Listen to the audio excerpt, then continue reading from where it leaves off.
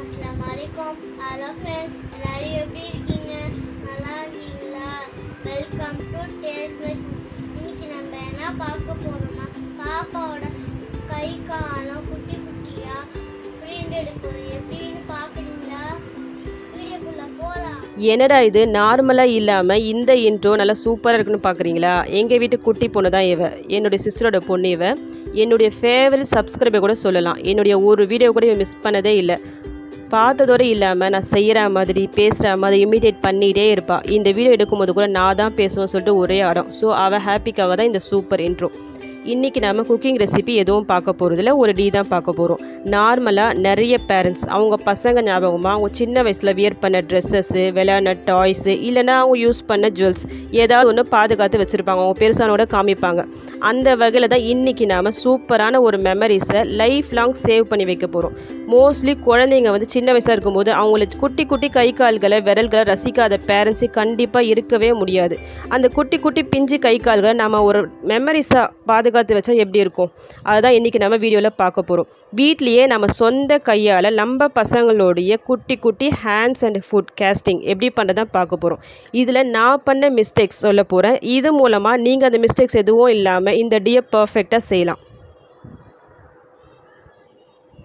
Okay, இந்த casting செய்கிறதுக்காக இன்றைக்கி நான் ஒரு கப் அளவுக்கு மைதா எடுத்திருக்கேன். 1 கப் அளவுக்கு சால்ட்டு. இந்த மைதாவும் சால்ட்டும் ஈக்குவல் குவான்டிட்டியாக இருக்கணும். Next plaster of Paris. இது வந்து எல்லா ஹார்ட்வேர் ஷாப்லேயும் கிடைக்குது. கேட்டால் தருவாங்க. பிளாஸ்டர் ஆஃப் பாரிஸ்ன்னு கேளுங்க, தருவாங்க. கூடவே தேங்காய் எண்ணெய், இல்லை ஏதாவது ஒரு எண்ணெய் கூட நீங்கள் யூஸ் பண்ணிக்கலாம். குழந்தைக்கு யூஸ் பண்ணுறதா இருக்கிறதால நான் தேங்காய் எண்ணெய் எடுத்திருக்கேன் இதுக்கு. இப்போ இந்த பவுலில் இந்த இன்க்ரீடியன்ஸ் எல்லாத்தையும் நம்ம ஆட் பண்ணிக்கலாம். இந்த மைதா, சால்ட்டு, கூடவே கொஞ்சம் தேங்காய் எண்ணெய் போட்டு நல்லா மிக்ஸ் பண்ணி விட்டுக்கலாம். நார்மலாக சப்பாத்திக்கெலாம் மாவு பிசைவீங்களா அந்த மாதிரி மிக்ஸ் பண்ணி விட்டுக்குங்க. எதுக்காக இதில் நம்ம மைதாவும் அந்த சால்ட்டும் ஈக்குவல் ரேஷியோவில் சேர்க்குறோன்னா இந்த மாவு வந்து குழந்தையோட கை காலில் ஒட்டாமல் இருக்கும். அதுக்காக தான் அந்த ஈக்குவல் அமௌண்ட்டில் சேர்க்குறோம். இப்போ நம்ம மாவு வந்து ரெடி பண்ணியாச்சு. பாருங்கள், நார்மலாக சப்பாத்திக்கெலாம் மாவு பிசையல அந்த மாதிரி பிசைஞ்சு வச்சுக்கோங்க. எந்த இதில் நம்ம செஞ்சு இதை காய வைக்க போகிறோமோ அதில் கொஞ்சமாக எண்ணெய் போட்டு நல்லா க்ரீஸ் பண்ணி விட்டுக்குங்க. அப்போ தான் எடுக்கும் போது ஒட்டாமல் வரும். ரெடி பண்ணி வச்ச மாவை நான் 2 ஈக்குவல் பார்ட்ஸாக பிரிச்சுட்டு இந்த தட்டில் இந்த மாதிரி கொஞ்சம் திக்காக ஸ்ப்ரெட் பண்ணி விட்டுக்கிறேன். இது வந்து ஒரு கை ஒரு கால் வர மாதிரி தான் இருக்கும். உங்களுக்கு ஒரு 2 கை 2 கால் பண்ணுற மாதிரி நீங்கள் இருந்தால் எக்ஸ்ட்ரா மாவு ப்ரிப்பேர் பண்ணி வச்சுக்கிங்க. நான் ஃபஸ்ட் டைம் இதை ரெடி பண்ணதால் இந்த மாதிரி பிளேட்டில் ரெடி பண்ணி வச்சுட்டேன். பட் நீங்கள் ட்ரை பண்ணும்போது ஒரு அகலமான ஒரு பவுல் இருந்தால் அதில் வச்சுட்டு இந்த மாவை வச்சுட்டு பிரிண்ட் எடுங்க. எதுக்காக நான் இப்படி செய்யணும்னு சொல்லி இந்த வீடியோட எண்டிங்கில் நான் சொல்கிறேன் உங்களுக்கு. இந்த குட்டியோட ஹேண்ட்ஸ் அண்ட் ஃபுட் கேஸ்டிங் தான் இன்றைக்கி நம்ம எடுக்க போகிறோம்.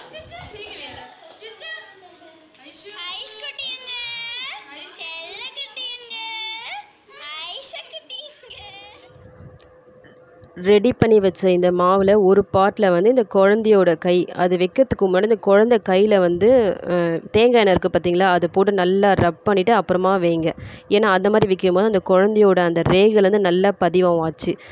இந்த மாதிரி கை வச்சுட்டு கொஞ்சம் லைட்டாக அந்த குழந்தைக்கு வலிக்காத மாதிரி நல்லா ப்ரெஸ் பண்ணி விடுங்க. அப்போ தான் நல்லா பதியும் அந்த குழந்தையோட கை விரல்கள் எல்லாமே.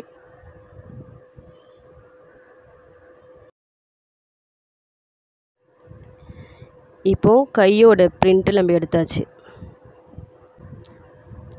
இதே மாதிரி கால்லையும் கொஞ்சம் எண்ணெய் தடவிட்டு நம்ம இன்னும் ரெடி பண்ணி வச்சோன்னா இந்த மாவை அதில் போட்டு நல்லா இந்த மாதிரி ப்ரெஸ் பண்ணி விடுங்க. நல்லா மெதுவாக ப்ரெஸ் பண்ணி விடுங்க.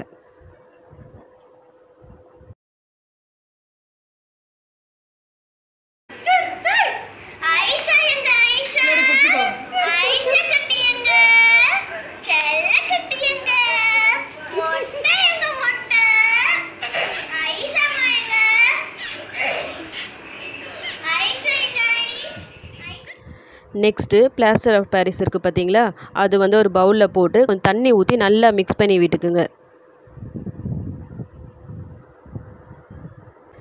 மிக்ஸ் பண்ணி விட்டுட்டு ரொம்ப நேரம் அப்படியே வச்சிடாதீங்க, அப்புறம் செட் ஆகிடும். மிக்ஸ் பண்ணி உடனே இந்த நம்ம ரெடி பண்ணி வச்சுருக்கோம்ல இதில் போட்டு நல்லா ஃபுல்லாக கவர் பண்ணிவிடுங்க.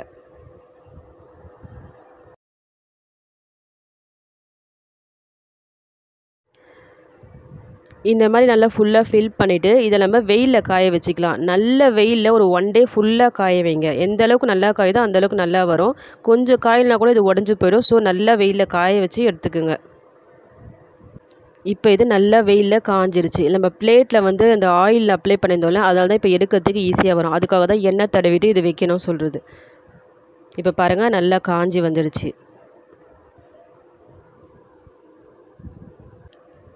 நல்லா காஞ்சிட்ட பிறகு நம்ம ஒரு கத்தியை வச்சு இதை அந்த மேலே அந்த மாவு இருக்குது பார்த்தீங்களா, அதை மட்டும் கொஞ்சம் மெதுவாக ஹேண்டில் பண்ணும். இதை கொஞ்சம் நம்ம ஸ்பீடாக பண்ணிட்டா இது உடஞ்சி போயிடும். ஸோ கொஞ்சம் ஸ்லோவாக எடுத்து விடுங்க. அந்த மாவு எல்லாத்தையும் வெளியே எடுத்துருங்க.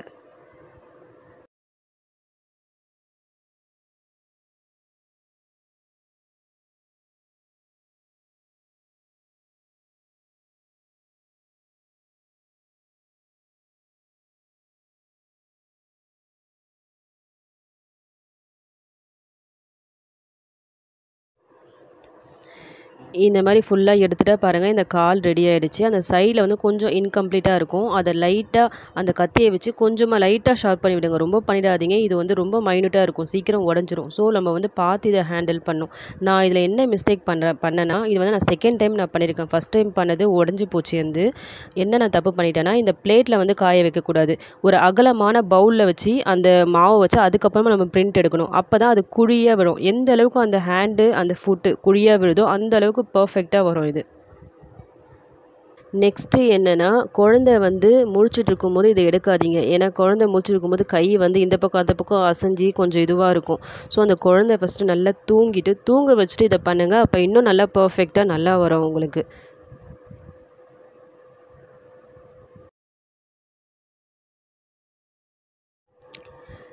நெக்ஸ்ட்டு என்ன நான் மிஸ்டேக் பண்ணிட்டேன்னா, ஃபஸ்ட் டைம் பண்ணும்போது மாவு வந்து கொஞ்சம் மெலிசாக நான் பண்ணிட்டேன். மெலிசாக பண்ணிவிட்டு குழந்தையோட அந்த கை கால் இம்ப்ரெஷனை வச்சேன். அதனால் அது குழந்தையோட அந்த இம்ப்ரெஷனும் ரொம்ப மெலிசாக வந்துட்டு அது உடையிறதுக்கு சீக்கிரமாக உடஞ்சி போச்சு.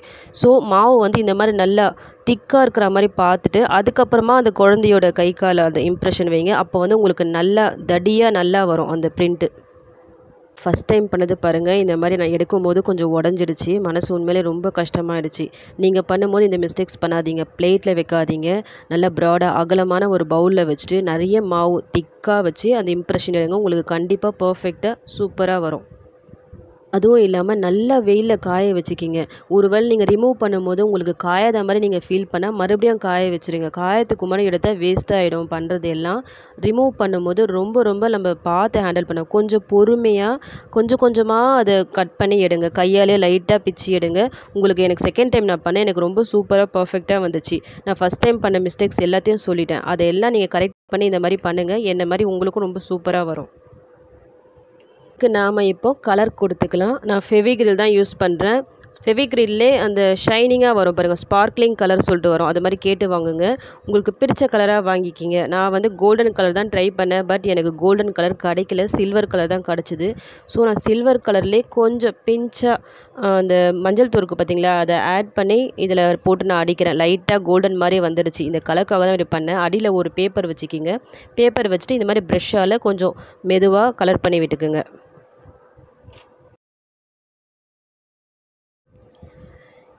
இப்போ இந்த ரெண்டுத்தையும் நம்ம கலர் பண்ணிட்டோம். உங்களுக்கு பார்க்கும்போதே தெரியும்னு நினைக்கிறேன். இந்த குழந்தையோட பாதத்தோட ரேகை பார்த்தீங்களா, எவ்வளோ சூப்பராக விழுந்திருக்கு பாருங்கள். அழகாக வந்திருக்கு பாருங்கள் ரேகைலாம். அதே மாதிரி இந்த கைதும் பார்த்தீங்களா, கை கொஞ்சம் மடித்த மாதிரி இருந்துச்சு. அந்த மடிப்புலேருந்து எல்லாம் விழுந்திருக்கு. நான் இந்த சைடில் இருக்க கார்னர்ஸ்லாம் கட் பண்ணல, அப்படியே விட்டுட்டேன். அப்படியே நல்லா தான் இருக்குது சொல்லிட்டு. ஏன்னா ரொம்ப மைனூட்டாக கட் பண்ணுறதுக்கு கொஞ்சம் பயம் உடஞ்சிருமோ சொல்லிட்டு. அவ்வளோதான். இப்போ நம்ம வீட்லேயே ஈஸியாக சூப்பராக 3D பிரிண்ட் எடுத்துட்டோம். பாருங்கள் எவ்வளோ சூப்பராக இருக்குது பாருங்கள். வெளியும் இதை பண்ணி கொடுக்குறாங்க 3D பிரிண்ட் சொல்லிட்டு. பட் இதோட காஸ்ட் வந்து ரொம்ப நிறைய, எல்லாராலையும் பண்ண முடியாதுல்ல. இப்போ நம்ம வீட்டில் பண்ண இந்த மெத்தட் வந்து ரொம்ப சீப் தான். ரொம்பலாம் இதுக்கு செலவாகாது. வீட்லேயே ரொம்ப சீப்பாக பண்ணிடலாம். நம்ம கரெக்டாக அந்த இன்ஸ்ட்ரக்ஷனை ஃபாலோ பண்ணால் ரொம்ப பர்ஃபெக்டாக சூப்பராக வரும். கண்டிப்பாக இந்த வீடியோ வந்து நியூ மாம்க்கும் அம்மா ஆக போகிறவங்களுக்கும் ஒரு டெடிகேஷனாக இருக்கும். நீங்கள் உங்கள் குழந்தைங்களோட இந்த சின்ன குழந்தையா உங்கள் வீட்டில் இருந்துச்சுன்னா இந்த மாதிரி அவங்களுடைய அச்சு வரல அச்சு எடுத்து நல்லா ஸ்டோர் பண்ணி வச்சுக்கிங்க. பெருசானாலும் உங்களுக்கு காமிக்கலாம், நம்மளும் பார்த்து ரசிக்கலாம். நான் இந்த வீடியோ பண்ணும்போது ரொம்ப கஷ்டப்பட்டு இந்த வீடியோ பண்ணேன். ஃபஸ்ட் டைம் வந்து ஃப்ளாப் ஆகிடுச்சு, ரொம்ப மனசு கஷ்டமாயிடுச்சு. செகண்ட் டைம் பண்ண ரொம்ப பர்ஃபெக்டாக வந்துச்சு. நான் பண்ண அந்த மிஸ்டேக்ஸ் நீங்கள் பண்ணாமல் ஃபஸ்ட் டைம்லேயே எப்படி சூப்பராக பண்ண சொல்லி தான் என்னோடய மிஸ்டேக்ஸ்லாம் நான் சொல்லிட்டேன். ஸோ நீங்களும் ட்ரை பண்ணுங்கள். சரி.